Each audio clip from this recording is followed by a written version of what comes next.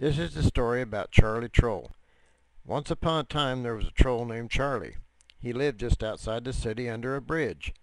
Charlie made his living by charging people to cross his bridge that they used to get to their homes. After all, being a troll, he couldn't work in the city. Now Charlie had dreams of being a handsome prince, but people didn't accept him as anything but a troll. Charlie began to save up all his money that he made from his troll bridge to buy clothes with. He bought robes worthy of a king, but he was laughed at by the city dwellers. He bought suits that could make a millionaire look shabby by comparison, but he was still shunned by the city people. He bought uniforms that didn't draw any respect either. What was he to do?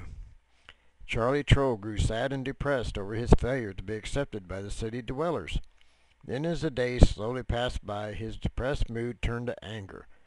So in anger he burned the bridge, which left the city people no way home. Charlie was no better off now than before, because now he had no income. Now there was no bridge for the people to cross. He could not charge money for anything now, and he was broke. Soon he had old tattered clothes, no food, and he had to rummage through the garbage to eat. The moral of this story: don't try to be something you're not. Be satisfied with who you are, or you could end up worse off. As for the city people, the lesson was, don't look down on someone less fortunate than yourself, or it could come back on you.